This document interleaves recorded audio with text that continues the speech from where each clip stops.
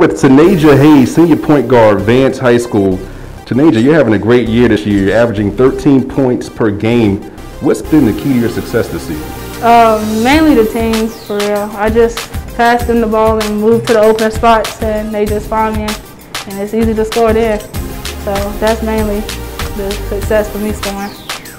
So tell me more about that. Being a point guard, running the team of a lot of talent on the offensive end, what is that like? It's difficult, for real, because we got two big post players, and most teams know that. So they like to double down on them, and most of our scoring come through them. So yeah, it's hard, but we adjust real good, and with them being able to shoot and working on their shooting, it's getting easier. So yeah. So how do you determine who's going to get the ball on what play? Because you can kind of pass it to anybody. You have Leo on one side, you've got the Twin Towers in the middle. How do you determine who's going to get the ball each play? It really just depends on who's feeling it that night. Like some nights you'll have Michaela feeling it and coming off real hot from the three-point line. Most nights you got Leo feeling good too.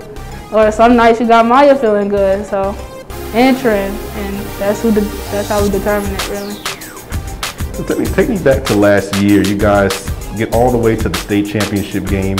You don't get to actually play in it. What did that feel like? Oh, it felt terrible because we was all ready. We've been playing against the boys at practice, and we was just ready. We just knew we was gonna go out there and win, or at least compete.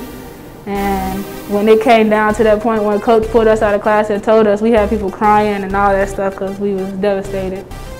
So tell me more about what that's like playing against the boys, because you guys have a very good boys team here at Vance. What are those scrimmages or games like against these guys? We take it serious, for real.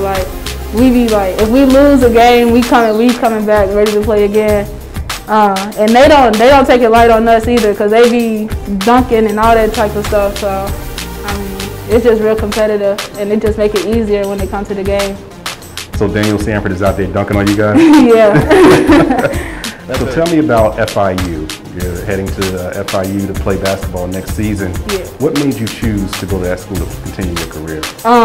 FIU, they was as soon as they offered me, it was it was just wonderful. I was talking to every coach.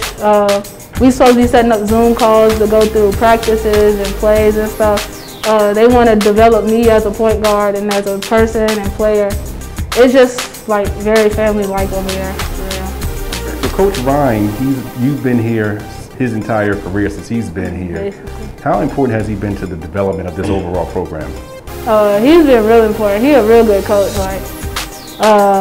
He do some crazy stuff, and when he talk to people, and if you listen to him, you might think he crazy, but when it comes game time, it's everything just work out exactly how he said it was gonna go. And he's smart, for real. That's all I gotta say about him. All right, playoffs are starting this week. Everybody's coming for you guys. How are you feeling going into the playoffs? We feeling good. We getting the team back together how it's supposed to be, how we was ready last year. And we feel like we're gonna go back and win it. Do you feel you guys have that same focus and mentality this year as you had heading into last year? Yes, sir. Okay. All right, Tanajah Hayes, thank you so much for talking to us today. I wish you best of luck in the playoffs.